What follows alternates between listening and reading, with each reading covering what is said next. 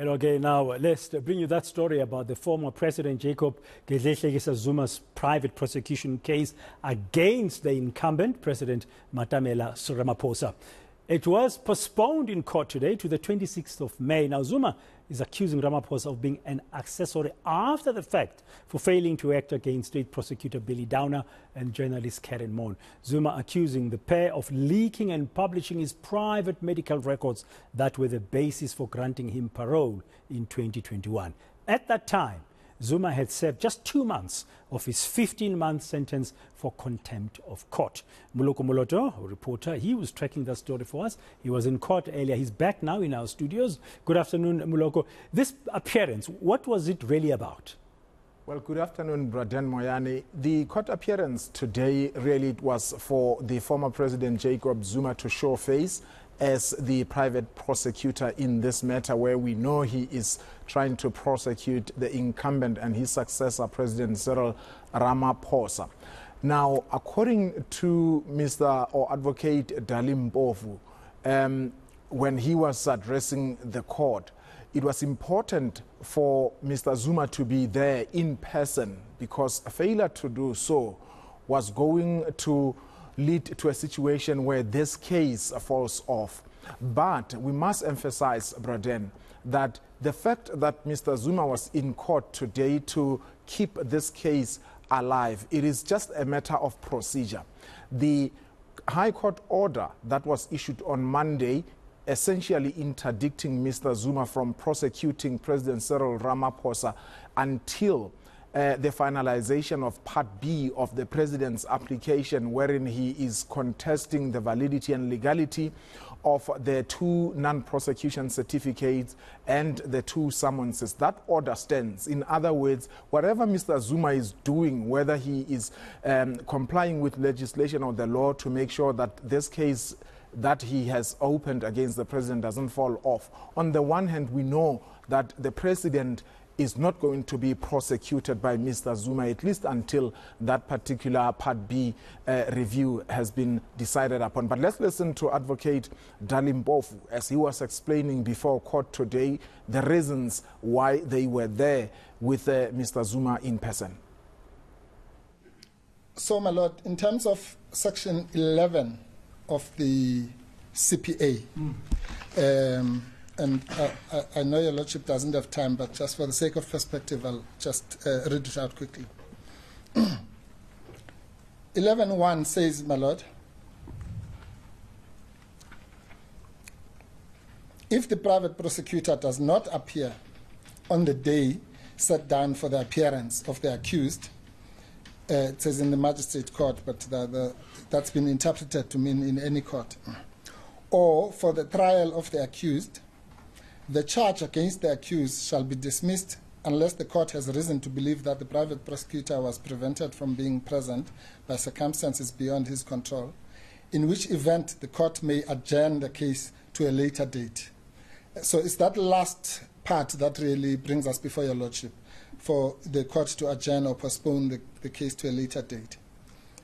For the sake of completion, I'd read subsection 2, my lord. It says, where the charge is so dismissed, the accused shall forthwith be discharged from custody and may not in respect of that charge be prosecuted privately again.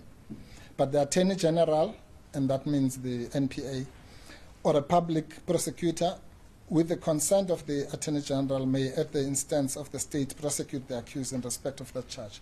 In a nutshell, without this sitting, the charge would be dismissed. And that situation is more serious, my lord, as you know, than what would happen in the civil courts, where the matter may be struck off the roll, then you can re-enroll it. Here the wording is very clear, it will be dismissed and you can't bring it back unless if the NPA chose to prosecute. So this appearance is important for that reason. So, Moloko, what's next now in this matter? Well, what is now going to happen, Braden, is that Part B of the President's review application, wherein he is poking holes on the legality of the 2 summonses and the 2 non-prosecution certificate which the former President relied on to charge him criminally.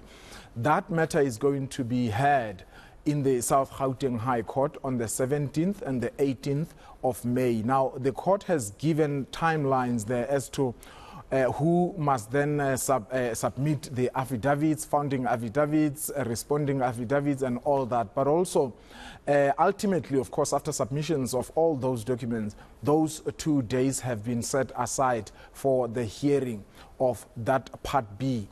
But it is the judgment of Part B that will ultimately determine as to whether Mr. Zuma is indeed eligible to privately prosecute President Cyril Ramaphosa. That, of course, if the court says those two are unlawful, he cannot be able to continue. But in court today, it emerged through Dalimbof that Mr. Zuma intends to appeal the interim court order, Braden, that interim interdict that stops him from proceeding. Now, there are lawyers that we spoke to who are saying it's really not possible to appeal the interim order, but Mbofu seemed confident to say that, look, addressing the judge, that, look, you know the law, you know what the issues are, how to go about such issues. However, he is saying at this point in time, they haven't decided as to whether they will approach the Supreme Court of Appeal or they will go directly to the Constitutional Court. But what matters is that indeed they will appeal, and that was also confirmed by Mzwanele Manyi, who is the spokesperson for the JG Foundation, JG Zuma Foundation. Let's listen to him. His Excellency President Zuma will indeed be appealing the judgment of the full bench in terms of this interdict and all of that. But what has not been finalized yet is which court is going to appeal it at, whether it's directly at the Constitutional Court or at the Supreme Court of Appeal. That matter will still be cleaned out by the legal team. The purpose of that appeal would be to set aside the interdict. Once you set aside the interdict, then it means all the arguments that President Ramaphosa wants to have, he can have them in the criminal court. Right now we've got an unnecessary situation where we've got two courts dealing with the same matter, and yet if you appeal and it's struck off or whatever, then it doesn't mean he cannot continue with his argument in the criminal court. He can still do that, which is what we're advising from day one, that these arguments can be made in the criminal court. There's no point in doing this kind of a confused process. That's Mzwanele Manyi, rather, of the JG Zuma Foundation, ending that update by senior reporter Moloko Moloto.